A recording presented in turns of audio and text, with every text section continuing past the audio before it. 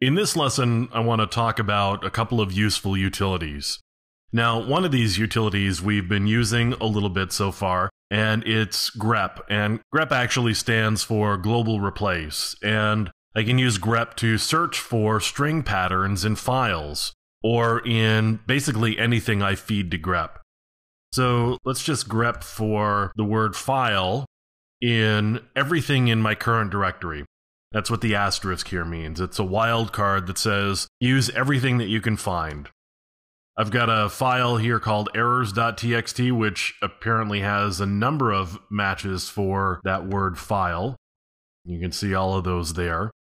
And if I scroll down, I've got examples.desktop here. We've got URL equals file.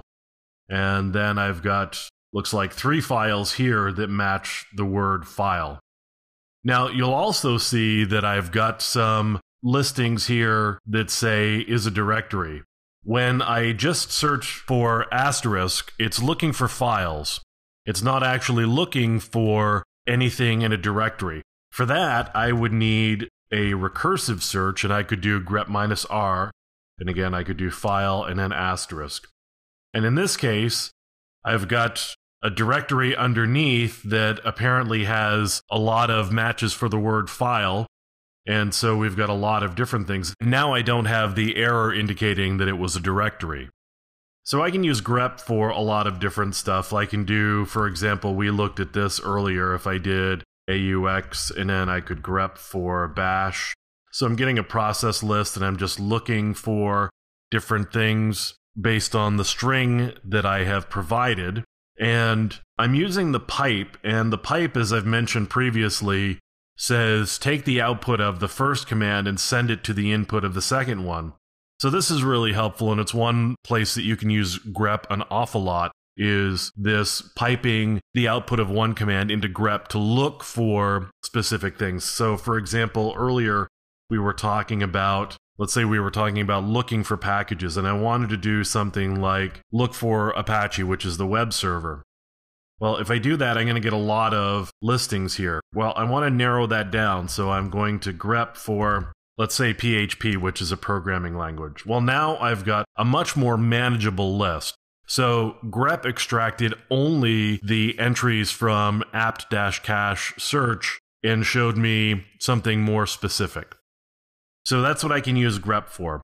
Now, another useful utility, let me just clear the screen here. Another useful utility is sed. And sed is stream editor. Well, that's what it stands for. That's actually what it does. So if I were to do, this is true, for example, I'm just using echo and it says this is true. Now, if I were to use sed on that, and again, I'm going to use the pipe because I'm going to send the output of echo into the input of sed. Now I'm going to say sed, and I'm going to search for, and this / here is actually my indicator that I'm starting a string. So I want to say true here. And now I do another / and I want to replace true with false. So I'm doing a stream edit, and I'm searching for true, and I'm replacing it with false. You can see that even though I said echo this is true, I used sed for this is false. Now, what I can also do here is, let's do a grep on file in my current directory, and then I'm going to send that into sed, and I'm going to replace file with non-file, for example, just to have something to replace it with. Now you can see everywhere that previously I had file, I replaced it with non-file. Except here, you can see I replaced the first file with non-file.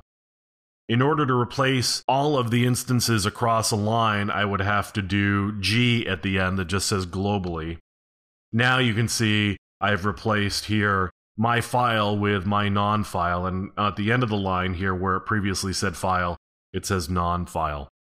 Now I could certainly take the output of one file, so let's say cat my file, and I'm going to send that into sed, where I'm going to change file to Now let's say foo. And now I'm going to redirect the output, which would normally just come back to the screen. I'm going to redirect the output into my foo. Now, if I cat my foo, I have changed the file into foo here, which you can see. So you can see Stream Editor is pretty handy for making a lot of changes to various output, including a lot of quick and easy changes to files where otherwise you'd be going into an editor and trying to use the editor to make a lot of those changes. You could just use the Stream Editor, do it right here on the command line, and have it all be done for you.